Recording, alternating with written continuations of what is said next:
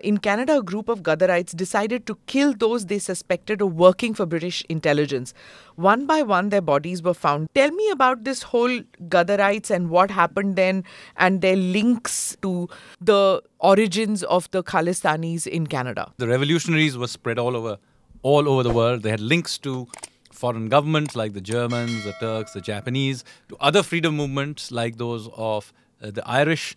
And they were operating in places like the west coast of Canada and the US, California and British Columbia. British Columbia and Canada, they functioned through a network of Gurudwaras. Like in India, they were functioning through a network of akhadas.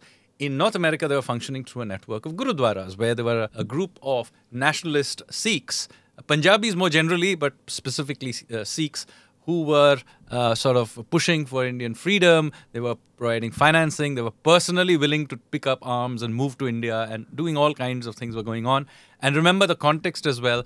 A significant proportion of those fighting in the First World War for the British cause in Europe were Sikhs. So this was not just yet another community that was involved in all of this. So there was this simmering tension, and of course the British intelligence yet again was fully aware that this was a dangerous thing from their perspective. So what they did is interesting. They got hold of a secret agent called Hopkinson, and Hopkinson began to infiltrate these Gurudwaras in British Columbia.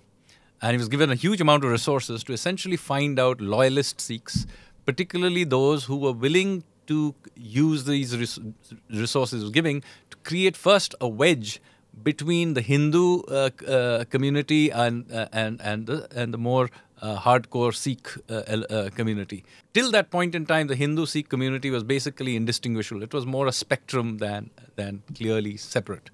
And so you see that begin to happen in the UK, but more importantly in Canada.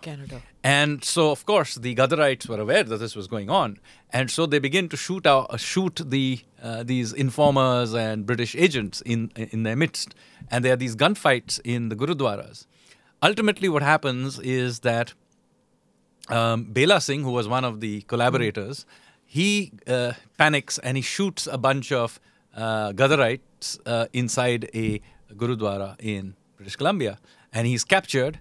The British cannot hang him and punish him because he is one of theirs. So they do a show trial. And everybody knows that Bela Singh is going to be released at the end of the show trial.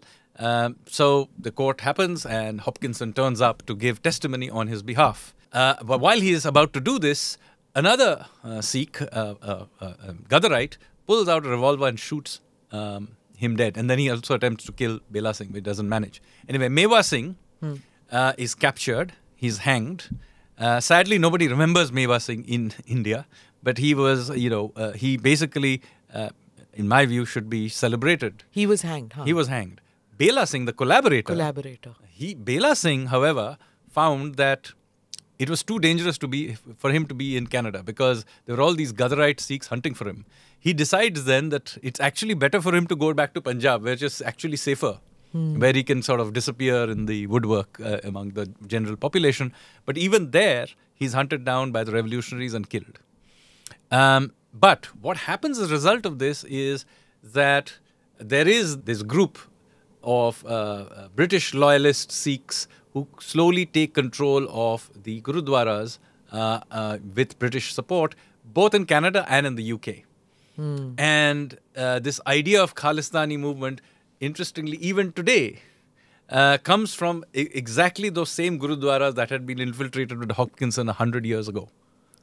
So this is the source of your Khalistani movement. So in case you're wondering, why on earth would Canada be the center of Khalistani movement of all places on earth? Well, this is the reason. Now also the UK as well. Same reason. Click here to watch the full episode.